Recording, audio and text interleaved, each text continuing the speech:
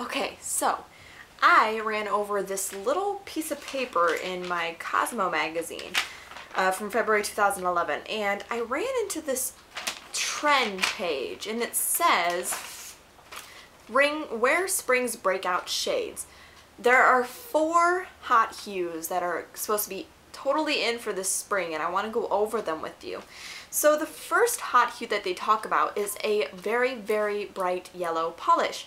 It says, get noticed by painting your nails with any yellow color.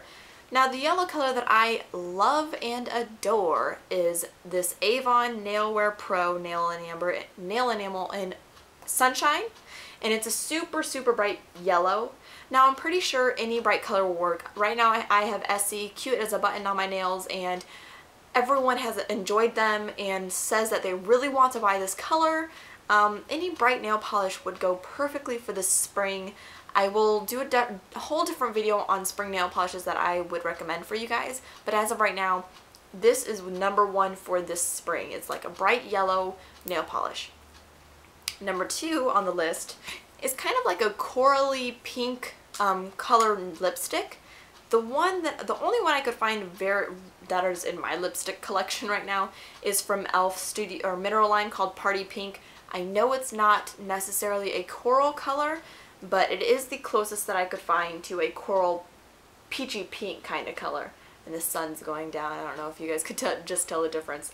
But this is the closest I could find to a corally peach color. And it comes out kind of corally pink kind of color. I love this color. It's so smooth.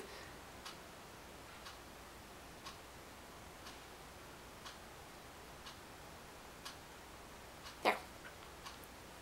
It's really, really nice to wear. Colors like this are supposed to be in for this spring. Anything that's corally or pink or peachy is supposed to be totally in, so go and get yourself some.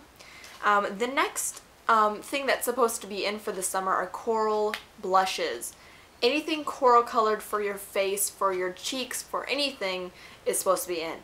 So I got my Candid Coral from the e.l.f. Studio line blush, and it's the perfect coral color for any skin tone. There it is on my middle finger. It's perfect to wear. I am actually wearing it right now. I don't know if you guys can tell, but I am. And I love it. I love it, love it, love it. I wish more companies came out with coral blushes. I am actually going to be on the lookout for some. So if you have any idea where you can find some coral blushes at, sorry for blinding you for just a minute second, let me know down below. Alright, the last thing that they mention as a hot hue for this spring is any kind of blue eyeshadow.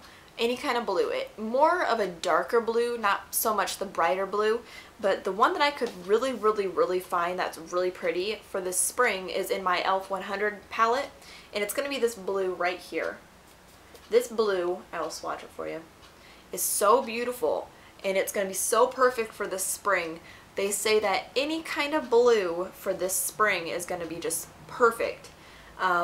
This color, or even a mixture of this blue and this one, just to make it a little lighter, would probably be the best to go with. So those are the 4 hot hues for this spring. I really hope that you guys do take initiative and go out and get yourself some of these colors, because they're going to be amazing for this springtime. And thanks for watching.